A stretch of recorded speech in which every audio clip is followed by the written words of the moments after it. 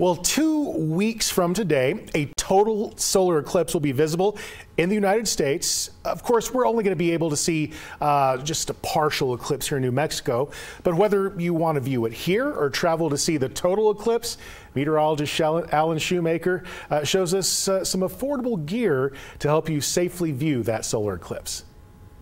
Okay, I'm outside on a relatively sunny day here and want to show you some ways to safely view the eclipse. At no point in New Mexico will it be safe to view without proper eye protection. And first general rule is don't use sunglasses. These provide really no protection for your eyes looking at the sun. You can use special safety eclipse glasses. You put these on, I look at the sun and all I see is just an orange ball and nothing else.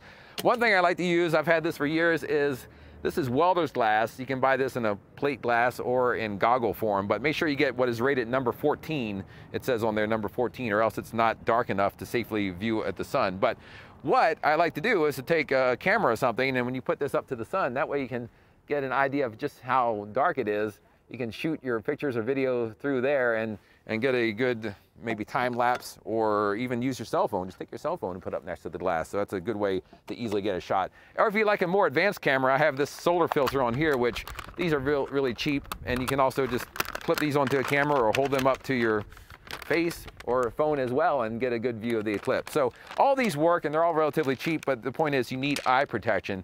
Now, if you really want to see the eclipse in its totality, you have to drive east and check out this map here. And basically the closest places you can check out totality where you can safely look at the eclipse for about 2 or 3 minutes will be in Texas, Arkansas, and parts of Oklahoma, and on up across the northeastern United States. So the point is, if you're sticking around New Mexico, you need some eye protection.